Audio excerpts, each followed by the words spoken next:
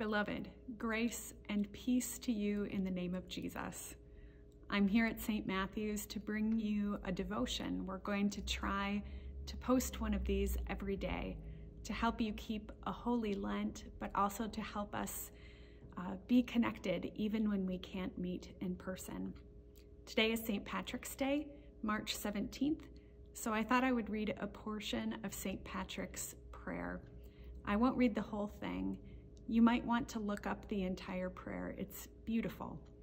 Here's the portion I wanted to read for you today. As I arise today, may the strength of God pilot me, the power of God uphold me, the wisdom of God guide me. May the eye of God look before me, the ear of God hear me, the word of God speak for me. May the hand of God protect me, the way of God lie before me, the shield of God defend me, the host of God save me.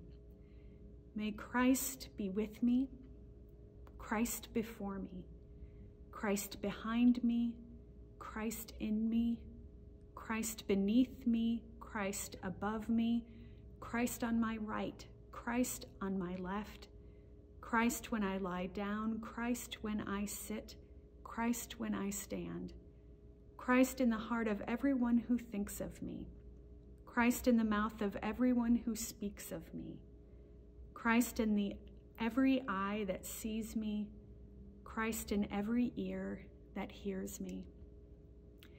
This prayer is also known as the breastplate of St. Patrick. And a breastplate is a piece of armor, the one that goes right here, protecting all of your vital organs and your heart especially.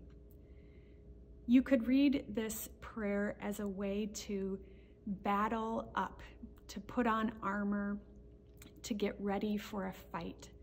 And that might seem appropriate in these days when we're getting hand sanitizer and wearing gloves and social distancing, that we need to protect ourselves and be ready for battle.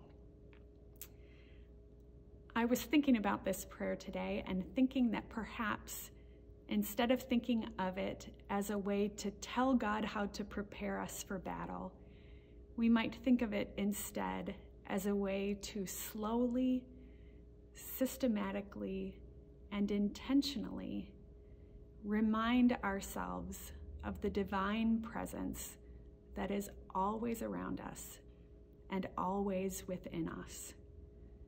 And that every line of the poem might be another way to rest in that holy presence, to relax into it, and to remember that we are in God's hands.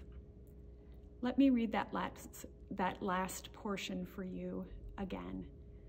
This time, maybe you want to close your eyes.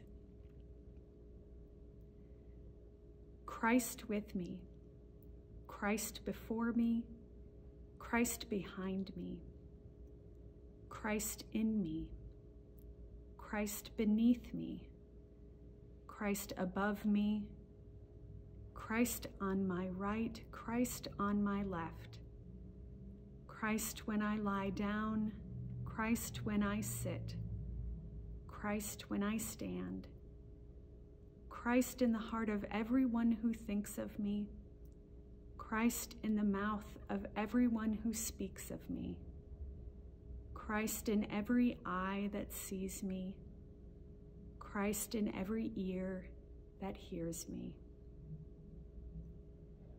Peace be with you today. Amen.